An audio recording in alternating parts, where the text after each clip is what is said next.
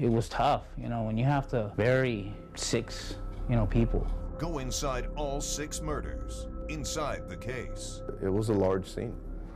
This didn't involve a room or a backyard. This involved an entire home, including the yard. The odd history of the man sentenced to death, the neighbors, the grandmother, the family, the lead investigator, the connection to a doctor's murder, inside the La Mesa Street murders.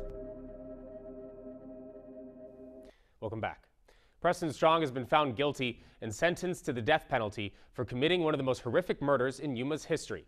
And tonight, we bring you the exclusive and in-depth coverage. News 11's Garna Mejia has been following this story and now joins us live in the studio. Garna.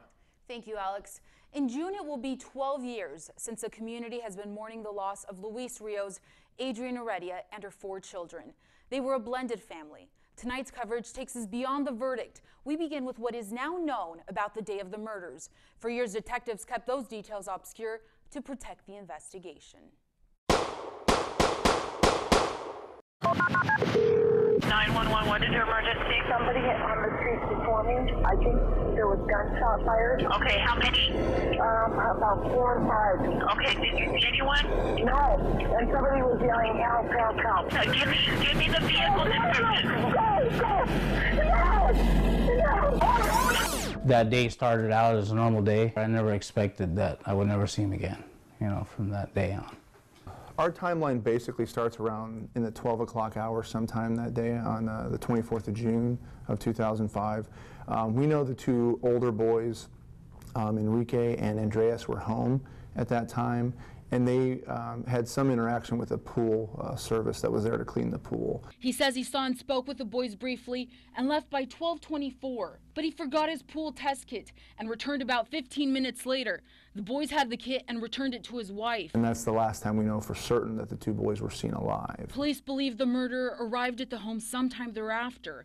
The boys were dead by 2:45 p.m. It's our theory based upon the totality of the evidence that at some point Mr. Strong entered the house. He knew the children or knew the boys, and they knew him, so it would not have been hard for him to gain access into the house. Police believe the murderer now sat waiting for the next victim to come home. The next person that we believe, or that we can pretty much show got to the house next, was Adrian Heredia. I think after being in her residence a very short time, she also was confronted by Preston Strong, and in a very short time, she too was murdered. She starts having missed phone calls. She has family members trying to reach her by phone. This including her estranged husband, Danny Heredia, who had the 2 youngest children with him. I was supposed to drop him off. I couldn't get a hold of Adrian. I didn't know what was going on. With Adrian now also dead, police believe the murderer hid her body under a pile of blankets and once again waited, this time for Luis Rios. So he leaves RC Liquor about 5:30 and arrives home at his residence on La Mesa, which is only a short drive away. But by 5:30, Danny Heredia had also arrived at the home to drop off the 2 kids. Her car was there. Didn't see anything going on, didn't hear anything. It was pretty quiet. Since nobody answered, I ended up, leaving. So I got the kids in the car and turned around in my truck and went up, back down the street. And that's when I saw Luis. Luis pulled, just as I got to the end of the street, Luis was pulling in, onto La Mesa. Well, as soon as I saw him, then I turned around. Danny followed Luis Rios back to the house. I told him I was trying to get a hold of Adrian. She wasn't answering my phone calls, and he had told me too that he was trying to get a hold of her and she wasn't answering either. And so I told him that I was supposed to leave the kids. I had planned it with Adrian to leave them there. And then he basically told me, well, go ahead, you can leave them with me. So Danny kissed his kids and said goodbye. I said, I love you guys, and I'll see you, when I get back.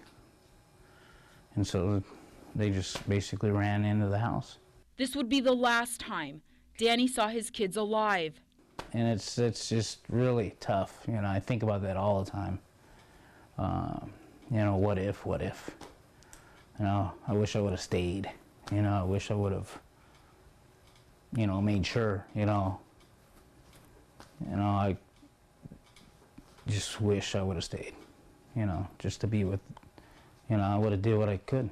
Police believe upon entering the home, the murderer attacked Luis Rios and the children. But this time was different. Once under his control, the murderer waited to kill them.